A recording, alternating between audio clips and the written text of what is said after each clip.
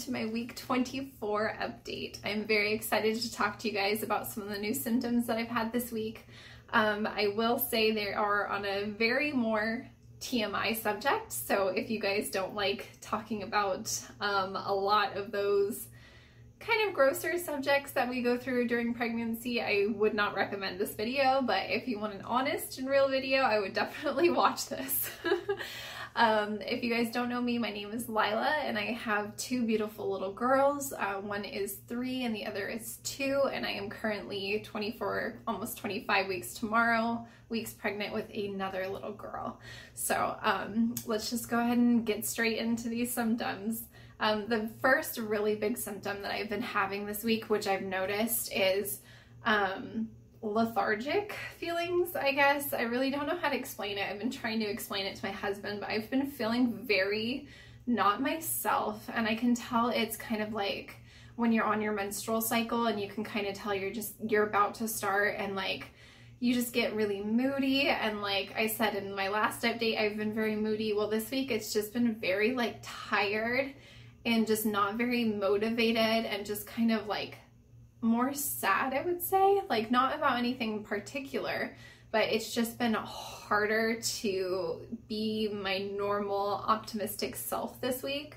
And I think that that's okay. I think that it's normal to like have these feelings and to acknowledge them and just not get stuck in them. So something that I'm definitely trying to do is like get myself out of the house a little bit more. That could be why I'm taking my kids to go see a dinosaur, like little adventure thing today, and just get out of the house, because I think that's important when you're pregnant, is to just get out of the house. I take my kids out on walks every once in a while when I can, and that really just helps. So that's definitely a symptom that I've been having lately, is hormonal, I guess, mood changes. Like I just haven't felt like myself.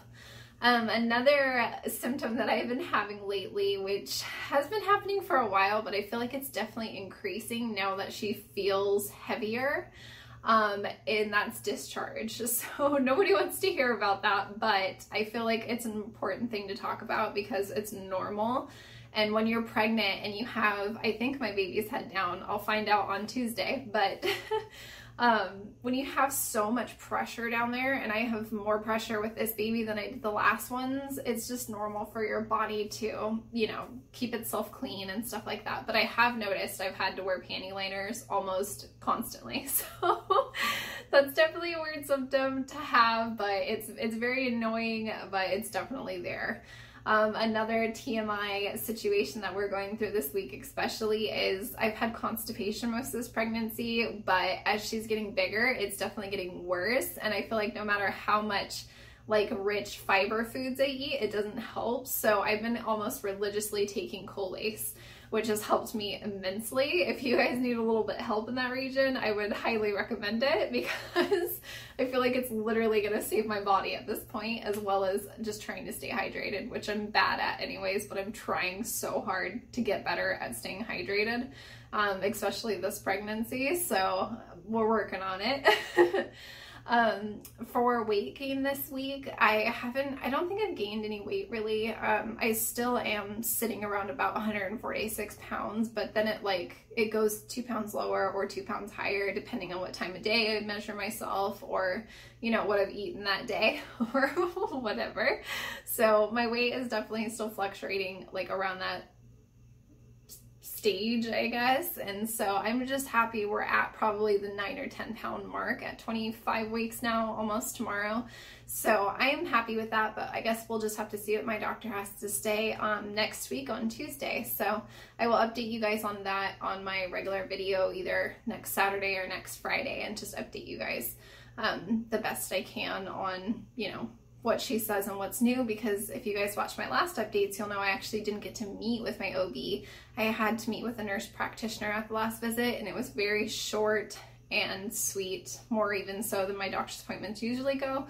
So it was very non-informative this time. So we shall see how that one goes. My nails have been getting increasingly, they usually break off very easily, but they've been growing. They grew super long to the point where I was having to cut them, and then my roots were going super bad. I finally just did my hair a little bit. It's still a little bit yellow orange, but My roots are just growing in like insane. So my hair is finally starting to grow. I lost most of my hair after my last pregnancy. I would say about 2/3 of my hair fell out. But if you guys have problems with postpartum hair loss or pregnancy hair loss, I would recommend Shea Moisture's leave-in hair conditioning for hair growth. It's even helped my brother, who was actually balding, grow hair. We put it in my daughter's hair that couldn't grow hair for like the first 1.5 years of her life, and she finally has some pretty substantially long hairs now. So it definitely works, and it's definitely one of those really good natural based cruelty-free brands. So it's one of my favorite. I would definitely highly check out a lot of their products because they're really all good, to be honest with you. We use their baby wash too. So I think that's pretty much it for my like symptoms that have been new. I mean, obviously I didn't change, if you've seen the last one, my symptoms this week from last week, because they're honestly the same. My stomach just itches really bad. My chest itches. It feels like my chest is like, oh, like I just want to, oh, like I don't want clothes on me. I don't want anything touching me. I don't want my husband touching me. Like my chest has just gotten so big at this point where I'm like, no, like no. And then leg cramps and all of that has still been there. I'm very hungry. I guess that would be the only other thing I can update you guys on. I'm finally getting an appetite. I feel like I could eat literally everything in the world, and it's taking a lot to eat salads and stuff like that and be healthy. And I can only eat 1 scoop of ice cream because this baby really doesn't like sweets. So we'll have to see how my glucose test goes. I've never had gestational diabetes before. Or, you know, low blood pressure or anything like that. So we'll just have to see why, if it's just a specific thing that she doesn't like or if it's a health condition. So we will see. But thank you guys so much for watching this video. If you guys enjoyed it, if you guys are enjoying your pregnancy, if you like these types of videos, please hit that like button down below. It helps our channel so much, and we appreciate every like that we get. And also subscribe to our channel for more videos, and let me know what you guys want to see down below, or if you guys have current pregnancy videos up or any videos you think I would be interested in. I love DIY videos and all that kind of stuff. So leave those comments down below. I love you guys, and I will see you guys next week for my next update.